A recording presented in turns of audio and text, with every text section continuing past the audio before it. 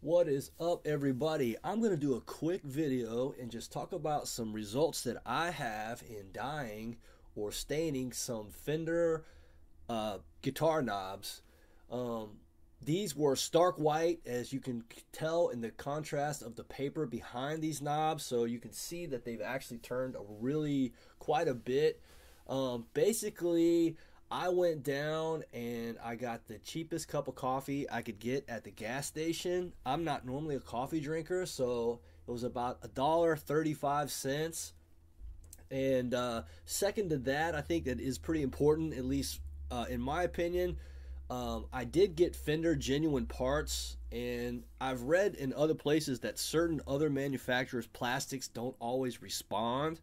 So I think one thing, if you really want to get the results that I got, or similar to what I have, definitely would get the Fender genuine parts.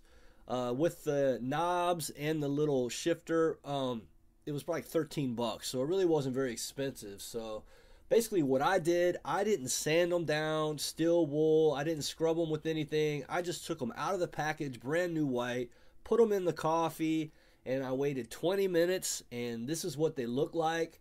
I didn't leave them any longer than that. These look to be about enough for what I need.